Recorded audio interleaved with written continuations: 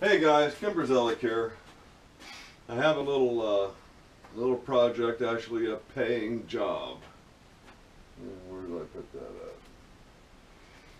at? It's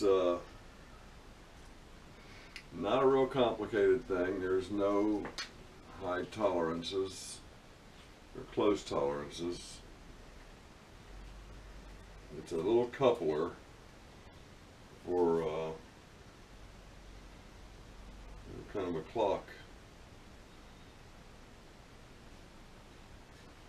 clock deal. Okay, so basically it's just this 1/4-inch aluminum tubing, a couple holes. Cotter pins go through those holes and connect 2 shafts. So I put that on the lathe. I ran a reamer through it. Well, I drilled the holes, ran a reamer through it, parted it off, and there's one piece. I think he was paying around $8 for one of these and 2 cotter pins. So I bought a stick of I bought a 6-foot stick of aluminum tubing.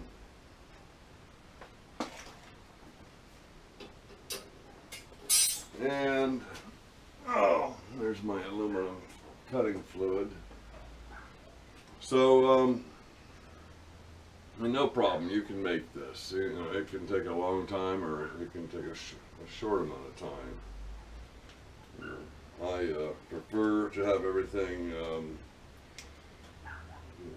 deburred and, you know, something easy to hold on to, no sharp edges. So the dilemma is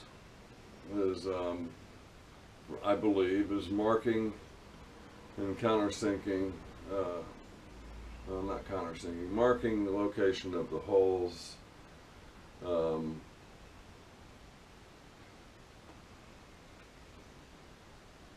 using a punch to get the drill started. So I'm thinking I need some kind of jig that can hold the tube. I can lay the tube over the jig, tap it with a hammer, and have my starting divots for my drill to start into. So what I came up with is just a 3/4-inch wide aluminum, you know, flat bar about a 1/2 inch thick. And when I mill a groove down the middle,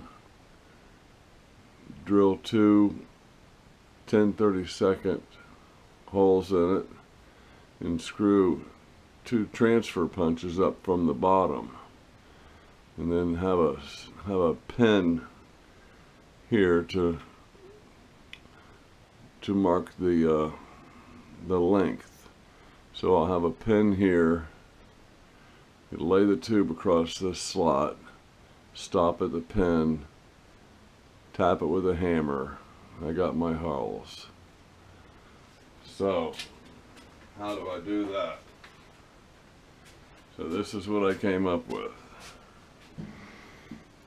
I got my my milling platform.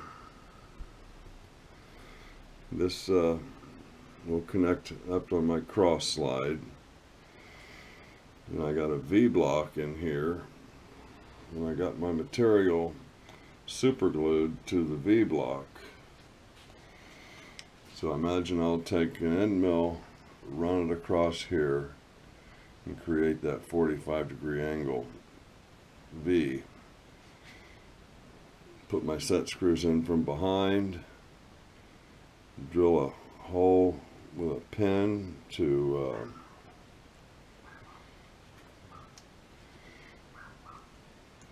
have a stop for the part. So lay it in this groove, bring it up to the pin, give it a tap, and there's my location.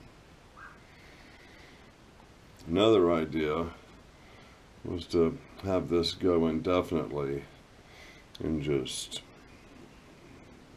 tap it, tap it, tap it, tap it, and just go down the whole length and drill the, maybe start with a 12-inch piece of tubing and just come down and center punch those holes all the way down the tubing, and come back in the lathe and part them off to appropriate locations, lengths. Okay.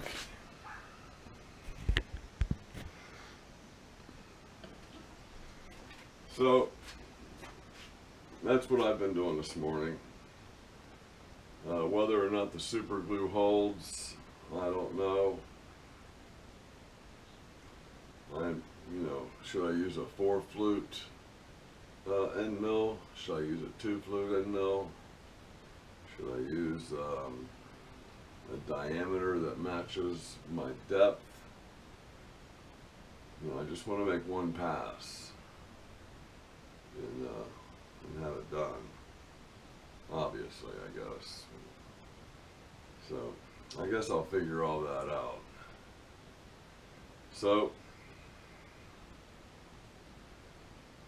we'll bring you back and we'll be set up for milling on the Harbor Freight Chinese mini lathe.